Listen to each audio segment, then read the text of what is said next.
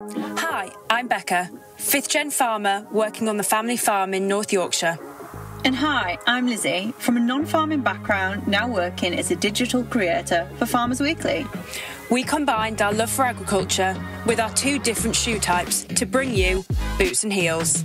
From the office to the field, we speak to farmers, break the stereotypes and ask the questions so you don't have to. So grab a cuppa and join your 2 northern gals as we learn all about ag.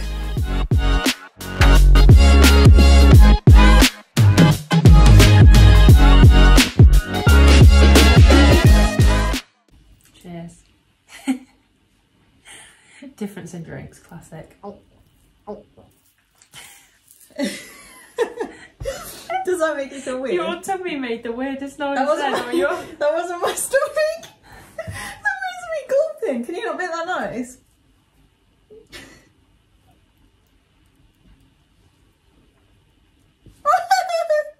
Look.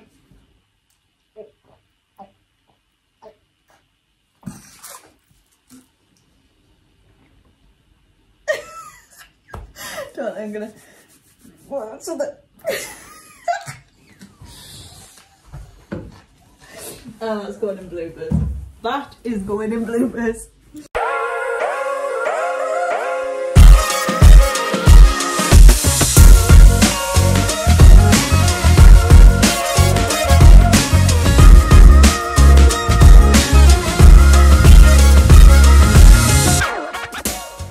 Becca and Lizzie here for another live reacts, and today we're going to be talking about something a little bit different in agriculture. Yeah, absolutely. Obviously we want to give you guys stuff which is really entertaining to watch and listen to, and hopefully this one, it's been quite prevalent in social media. We want to cover things that are trending, and this programme isn't something that you'd maybe expect from us. So with that in mind, Lizzie, what are we watching? Has anybody heard of Married at First Sight? I mean, not what you'd expect. Not at all. And it is a huge TV programme that is trending in all publications at the minute. It's on social media. And it is a show that Channel 4 produced where it sees 2 strangers meet at the altar, get married and live their lives together. What could go wrong? Except, what happens when you put a vegan and a meat eater together? Who knows? We'll see. We'll soon find out. So, we're just about to watch where the couples are introduced to us. I mean, already, if you even forget about really, really different kind of ways of approaching life, it's a massive thing. So for this, we've got Zoe and Jenna. Zoe's a meat eater, Jenna is vegan, and they are being matched together. So this will be really interesting. It's interesting, like, all the family are just looking for is for her just to find someone. Yeah. I think it's really great as well that this year they've got 2 LGBTQ plus couples, which is great for diversity. Oh, absolutely. And to be honest, it's kind of astounding it's taken this long actually, so it's really, really good. Yes, so Jenna's basically turned around and said, no, Zoe said, what if I said, would you compromise and eat meat? And she said, that's definitely never going to happen. They've already both established there that there is no way they're going to give up their diet choices. Yeah. And Zoe said, well, that's the same thing. If you're not going to try and compromise with me, why am I going to compromise and vice versa? And Jenna said, well, actually, it's different because there is morals involved. There is morals involved because there's a victim involved. So her choices there are clearly coming through as she is seeing the animals and welfare as she's almost animals attaching are victims. Yes, and she's attaching emotion to that. And I find that, obviously, I farm livestock, and if I'm going to be really, really honest, I'm quite offended that she sees the livestock that I put hours and hours into rearing from birth, from the second they're conceived. Mm-hmm. I put hours into ensuring the best possible conditions, the highest welfare. And so for her to say that that animal is a victim, I find really, really tricky. Yes, that animal has a purpose, but is it a victim? For me, a victim has had some wrong done to it. I don't do any wrong to my animals. They are looked after, do you know what? Probably better than myself. Mm-hmm. You know, if we really went down to it, I don't always stop for a meal. I don't always stop to rest. If that animal wants to stop for a meal, it's always got food. If it wants to rest, it always has shelter. I don't afford that luxury to myself. Yeah. And so I find that a really, the word victim, I find really, really tricky in that scenario. Now, I wonder if that kind of place that Jenna's coming from is based upon things she's seen in the media, or whether it is, you know, friendship groups, or whether that is different education. There is so much factors playing to this, and I think there are a lot of things out there. We can consume media, we can consume questions, we can watch all of these videos, and I think there is a huge difference between British farming and farming across the globe. Absolutely. And it's the way we kind of consume that. We're really proud of our standards here in Britain. Very, very proud. And I'd like to know, as you say, what farms Jenna has seen to think that animals are the victim. I'd be really interested. As we said, our standards with British food production across the board are so high.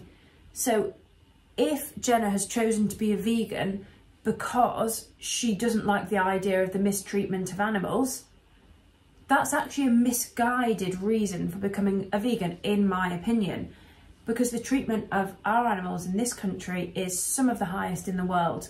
You know, our standards are really, they're impressive. They're impressive, and people aspire to British food standards.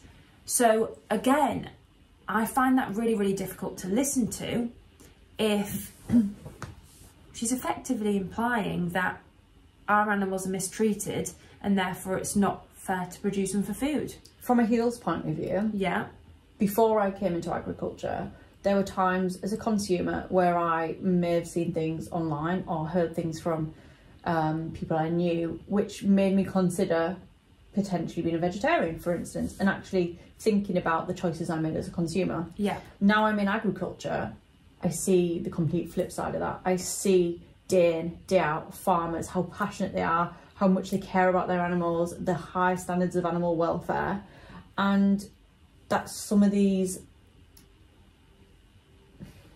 myths, I'm going to say, that are out there are myths, whether that be about the planet, whether that be about, again, livestock and livestock treatment. And I think actually, if we can start having conversations like this, and even if programs like Married at First Sight bring these conversations about, then perhaps we can kind of do some myth busting. Absolutely. And I would never say to anybody what they should eat, but we're also coming from a luxury position of visiting farms. I live and work on a farm. You visited quite a few now as well, even from your heels background. Not everybody has that luxury position, so we're quite privileged 100% to be able to talk about this from some of our experiences. So I guess, as you say, being able to showcase this tiny little segment of agriculture and, you know, and veganism and everything on a really short video, just to try and, you know, spark a conversation. Absolutely. And it's important. From an educated position, we should be free to choose. There should be no coercion on either party. I feel like Jenna and Zoe's relationship is almost like its own microcosm for what actually goes on in the real world. Yeah. By the real world, I mean outside of this experiment. So on social media, you will find extreme views left, right and centre. You will find negative comments, and you will often find it difficult to find a middle ground and find a platform where we both go, what is your reasoning? I accept that you make that decision for this, but let's both have the right information, the correct education and the facts, and then make informed decisions. And if you still want to have your diet choices as that, I respect that. Absolutely. And that's where it should be. So guys, to see what you and the public have been saying, we've gone on Twitter and typed in Maths UK as a hashtag, and the top post is about Jenna and Zoe. So should we read this one out from Fifi Scott 6? So just, it's basically questioning, it says, the matches. So it says, experts matching a vegan with a meat eater. So basically, well, this is not about matching people, it's a televised blood sport. So it's basically... Which is really interesting. So they're saying, pretty much, the experts knew that it's really, really difficult to match people with really, really different dietary choices and then probably perspectives on life, but they're doing it for TV. That's interesting. Which is really interesting, isn't it? Yeah, they think that'll be entertaining to have a vegan and non-vegan. And actually, maybe they're right. Is it too different a perspective? You know, considering a major point of being in a relationship is often cooking meals together, eating together. Are they pitting two people against one another? This is true. It's interesting. Here's an idea. From Steph C. Fran. Here's an idea. Might sound crazy, but why doesn't the vegan just eat vegan food and the meat eater have meat? I mean, to be fair, this is what we would say. But it's the moral ground, isn't it? It's not just about food. To Jenna, it is her moral standpoint. It is the emotion that she is attaching to that. So it's her values. It's absolutely wider than just diet. Yeah. It's for her, and I'm going to say this, what she believes to go into animal production that doesn't sit well with her. And actually, if it was as bad as she's kind of making out, where animals are victims, where the environment is at stake with livestock production, I appreciate that. But I would genuinely say there's a misguided element, because animals are treated very, very well in this country, albeit, yes, the end goal is on the whole meat production. Yeah. And actually, British farmers are all aiming towards net zero. The environment is one of our most crucial concerns. So I think it's really, really tricky to combine all of that. Zoe, okay, here's one. Kemi makes stuff. Zoe is just being disrespectful. Banter over animal abuse just to have a laugh at her wife. Charming.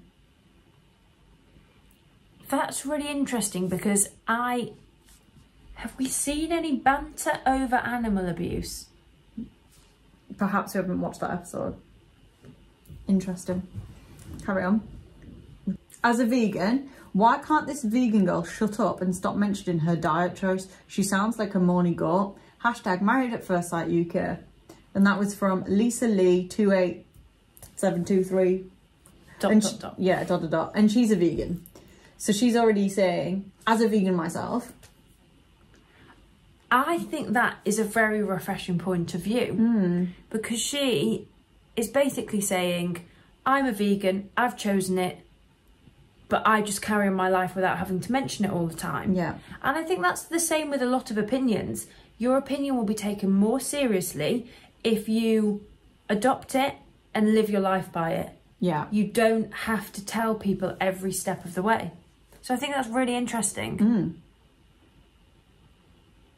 So, as you can see, a normal, supposed just relaxed evening programme has really caused quite a backlash on the theme of veganism. We've seen quite a bit of the process so far. I mean, I'm really interested to see what happens when they live together. I think it sparked such a conversation. We've been able to have this conversation and discuss our points of view from consumer and agriculture and farmer. And I'm really interested to see what you guys have got to say. I think we both want to know what you think. Let us know, please, because, you know, has Married at First Sight missed the mark? Has it hit the mark by bringing this conversation? Have I missed the mark as a farmer? Where's Lizzie at as a consumer? We really want to know what you guys think.